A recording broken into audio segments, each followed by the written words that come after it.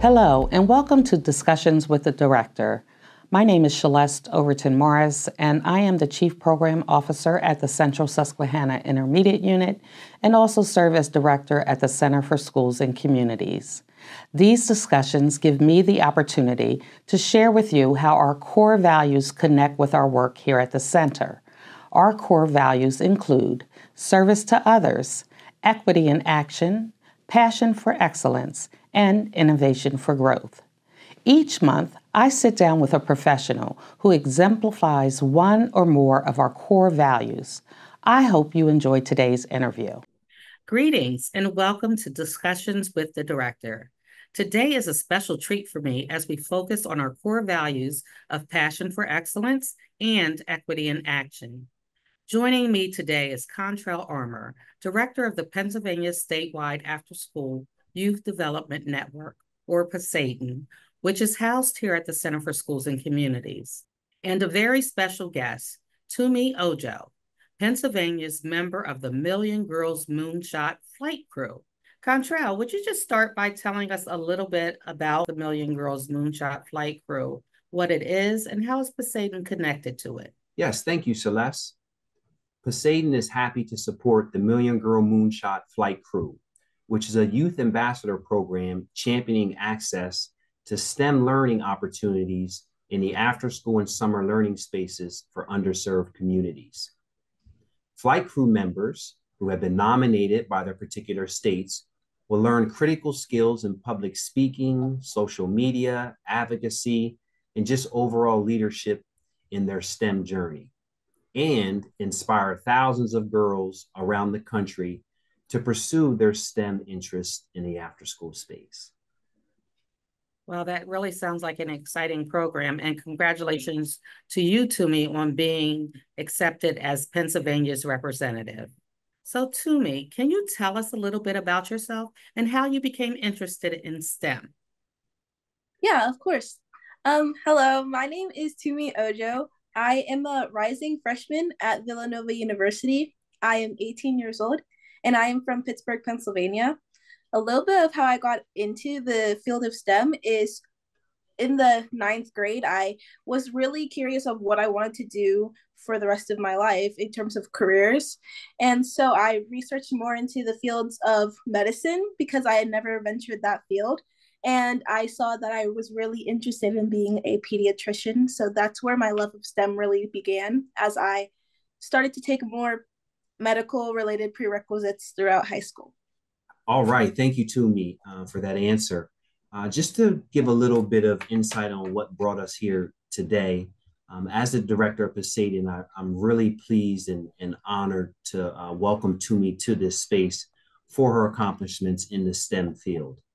The Million Girl Moonshot Flight Crew is a youth ambassador program that highlights students from across the country from underserved communities that are interested in the STEM field.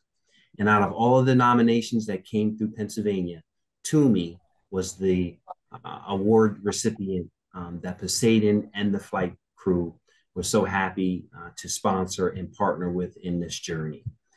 So my question for you, Tumi, here this morning is, what supports did you have in your journey in STEM? And how did after-school programming support you in that effort? Yeah, of course. So I was able to join a drone flying program in my 11th grade year, as well as participate in it in my 12th grade year. And the program is initially for girls who want to learn how to fly drones and obtain their Part 107 drone pilot's license, as it is a male-dominated field. And through that program, I was able to find numerous other opportunities and programs in STEM in general, as well. First being the flight crew, and being another program called the Mark Cuban Foundation AI boot camps, which I'm also a student ambassador for. So I'm just so grateful to have been a part of numerous STEM opportunities from that program alone. So I would say that the founder of the program has helped me through a lot of other application processes and just STEM opportunities. So I would say that is one of my support systems.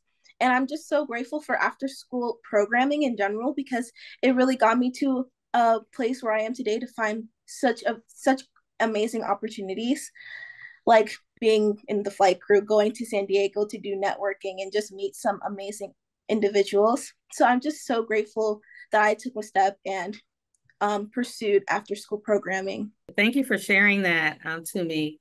And you started to describe some of the experiences that you've had in the flight crew. So, can you tell us about that experience in San Diego in particular, and what was exciting about it? What did you learn? Yes, of course. So, in San Diego, it was a about 4 day, 5 day program where we were doing workshops, but also going to events where we were able to network and meet other people in the after school programming industry. So basically, I remember the first day being that Monday, we went to an event in the evening and we were able to meet the people in our after school programming. So I was able to meet Contrell that day.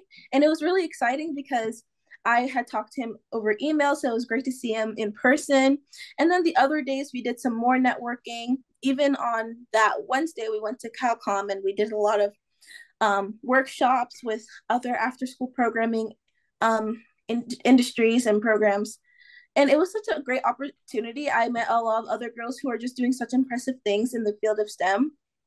And I just felt really inspired by them because they were all doing such amazing things. So, overall, San Diego was a great experience and something I want to continue doing. Great, great. And thinking about that experience, as well as you mentioned, you were in Mark Cuban's AI camp. How will you use those experiences to, as you pursue your education at Villanova and give back to your community? Right. So, with the Mark Cuban AI boot camps, it was an introductory course on AI, and I was able to be a student ambassador for it. So I definitely think I could take those leadership qualities over to Villanova and perhaps build up my resume so I can go to medical school eventually and hopefully. I also just think that it just gave me such great life skills like patience and just trying to learn something new because I don't really consider myself tech savvy. So just being in the Mark Cuban AI boot camps alone just really showed me that like you have to be patient and if you want to learn a skill and you can't be amazing at everything you start for the first time. So it was just such a great opportunity overall to be in that program. And I want to continue being in that program for a long time from now. Thank you. Those are certainly lessons we can all carry into our daily lives about being patient and willing to learn something new. So thank you for sharing that with me. Absolutely. And along that line of like patience and learning, what a great experience it was for the 50 state networks to share the space in San Diego with you, Tumi, and all of the other females there in the STEM field. We were the learners during that conference, and we took away so much information from the small group sessions, from the panels, as you mentioned, just meeting you in person, getting outside of that virtual space. So it was a great place to be in San Diego. Again, the flight crew members were there to learn public speaking skills, advocacy, social media, and just overall what leadership looks like outside of that kind of four walls of your regular day. I said all that to kind of ask this question here, because in some of those small group sessions, it was really interesting to hear the females talk about some of the obstacles or challenges that they faced in their STEM journeys. So I would like to ask you, how would you encourage females who are interested in STEM but have less access to the opportunities that were afforded to you? Yeah, so I would definitely say to the girls who are really apprehensive about joining a field of STEM is that at the end of the day, it is your life and you can't let others dictate what you want to do with your life. STEM is a great field, but we already know that it is male dominated. So regardless of that fact, I really think you should just persevere through all the challenges and just do what you want to do with your life because at the end of the day, you'll be regretting that you didn't because of what other people were saying. So I would just say like don't let other people influence or control your life decisions. That's so powerful to me. And I absolutely wish you the very best in your endeavors. Can't wait to hear how your first year at Villanova goes, and just the excitement around you being a doctor one day, which is a goal I have no doubts that you will reach.